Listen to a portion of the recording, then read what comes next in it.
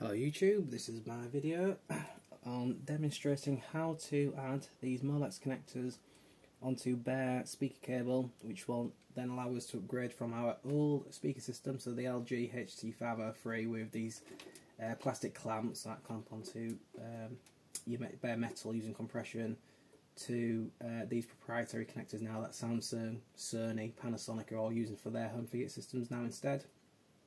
So the benefit to these, of course, is that if you've got the original sort of plugs for them, it's all colour coded, so you can just plug them straight in. But for the rest of us who do this upgrade, we're going to need to do the conversion. So what you will need to acquire are these, what are referred to as mini molex pin connectors. So it's mini molex. So from the UK, I sourced mine from CPC Farnell. So I will link in the description where I got them from. Elsewhere, you'll just need to search for mini molex. So I believe these are 5556 connectors. If you search from CPC, so they're about 20p each. Minimum orders are of 10 on CPC, so it's about £2 odd to get the plastic housing. And then for the metal pin contacts, these are referred to as 5557, I believe. Again, I might have got those in wrong way around, but you will need those two numbers anyhow. These are about 10p each. Unfortunately, you have to order a minimum of 100 of these. So it's about £10 for that bag, so you won't get through the whole bag, of course, for this project. But overall, per connector, finished connector, it should cost you about 50p in resources. So it saves you having to buy, you know, the already made cables from people on eBay for about at least £5 each. Because overall, it's going to be about £30 for cabling. When, you know, in reality, you can do this for about £3. You know, if you've got the tools available as well at hand. So I'll just put the finished product to one side and just get the one that we need to still do. So your cable, they might come twisted, might come sort of tinned a bit already. Mine are a bit tinned already. You'll only need about ½ centimetre. Anything longer is a bit too much, and you might find it'll have issues once fed through into the molex pin. That when it's plugged into the socket, the pin's going to push against the cable, and it'll either get jammed, so it'll make it difficult to remove in future, or it's going to push the cable back out of its socket, breaking any connection and your continuity for your sound system, so that you will have a non-working speaker, and you're going to have to rip it all apart and try and figure out where it's gone wrong, or just, you know, essentially start again. So I've got about ½ metre on there, that's fine. I've got one plastic housing out already, I just need to get some metal pins out.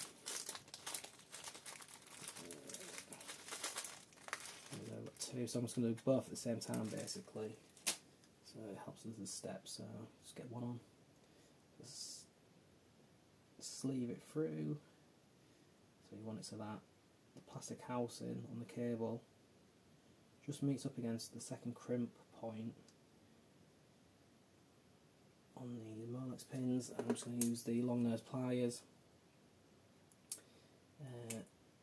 just to clamp down on the insulation portion.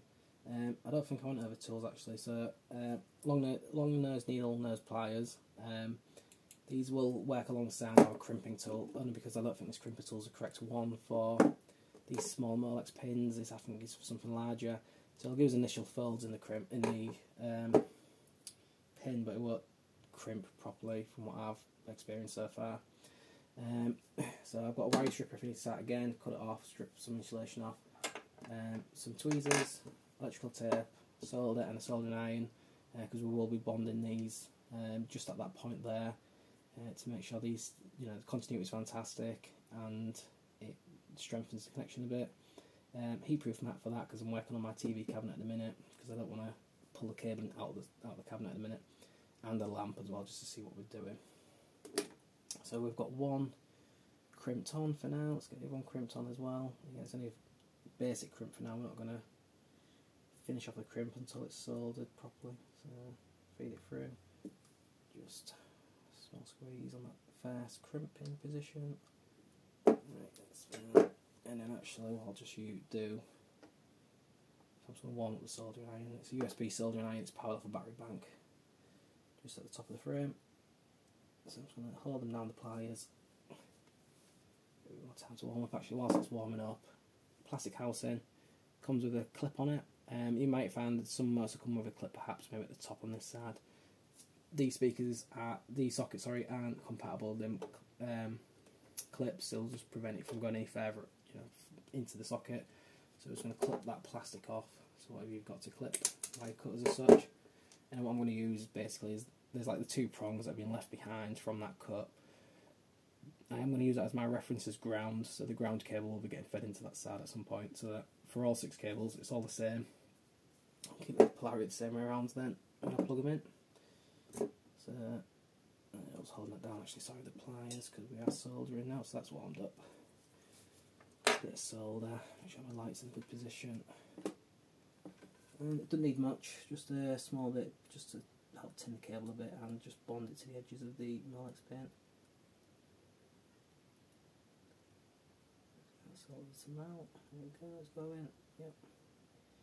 There it's bonded, get that off. Next one.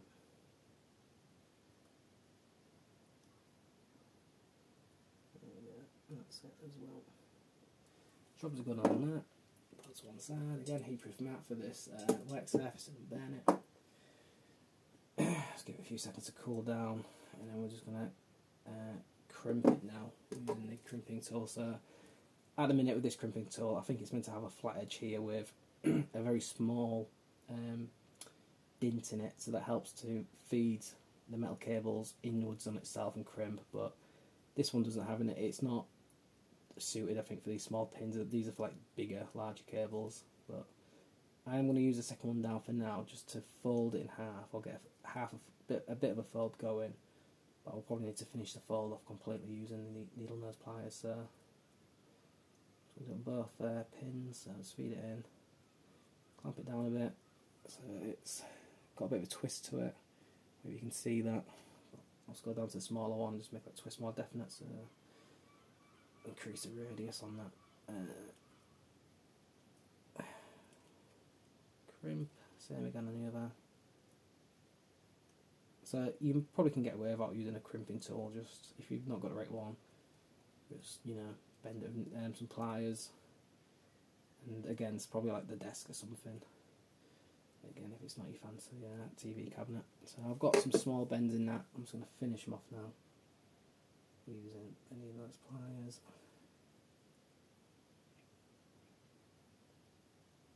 There we go, it's grabbed.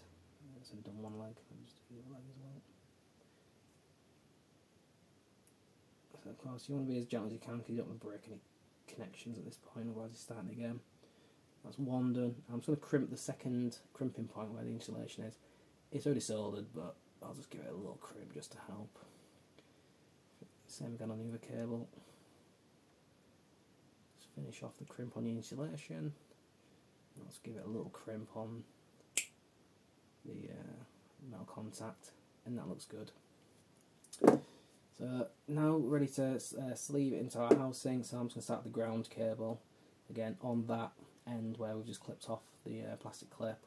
The orientation it goes in is that if this is sort of flat, so the two prongs are flat against your hand, there's some little metal prongs, I don't know if you can make them out, but little metal prongs just on either side of the metal contact. So if that's flat, this is going in a vertical orientation then into the house. Now you can push it in one way. If it, you know, it doesn't really feel like it's budging any further, then just rotate your cable 180 degrees and just try that orientation, and you'll find it just goes in nicely. Then it clicks, and it won't come back out. So same on the other one. Just get the orientation one way. Nope. Let's try it the other way. So if it gets stuck, just use your tweezers and just push it down that hole and pop it out again, start again. So it gets stuck. We shouldn't really need to force it. It should, even with a small wiggle, it should click. Now if it's mostly there but it's just struggling, then you don't really want to be exerting too much force on that cable to try and ram it down, because you might break that cable contact. So again, your tweezers, just poke it into the hole, pushing against metal contact, just push it up, and again it's just clicked in place then. That's nice and solid, and I'm just going to finish it off with a bit of tape now, electrical tape, just to bond it all together. You could maybe use hot glue, but tape's tape. So nice and taut, just tighten that tape around. keep giving it a good bond, because you want this to sort of hold on for years really. And electrical tape I have found, if you get the cheap stuff, it doesn't last forever, the stickiness, so make it as tight as you can for now, and it should last for a long time. Give it a few wraps. There we go, that's nice and tight. Again, it should, the cable should basically last a good few tugs then, if you need to unplug the system a few times before you do it. And that is now one cable. That's ready to go into our new home theatre system. And again, what I found is, because I've got the ends where I've got the two pin, like the two broken tabs on the side to reference my ground, because I've got the white electrical tape on, it's not so easy for me to tell which one is the ground going off the cabling. These could get twisted in the tape itself, so I know that's still ground. So when I plug this in, I'll have ground on the left as a reference for all these speaker cables, speaker sockets. And what you'll find, you'll just need to give it a little wiggle, and it will seat in place perfectly fine. So I've done most of them, a few more to go. I know you're probably going to take about an hour to get all these done properly if you want to do it as I've done it with the soldering iron, but this will work as a method going from camping tools to these mini molex connectors. Alright, well, thanks for watching. Any questions, please pop them in the comments, and by all means I'll assist as much as I can.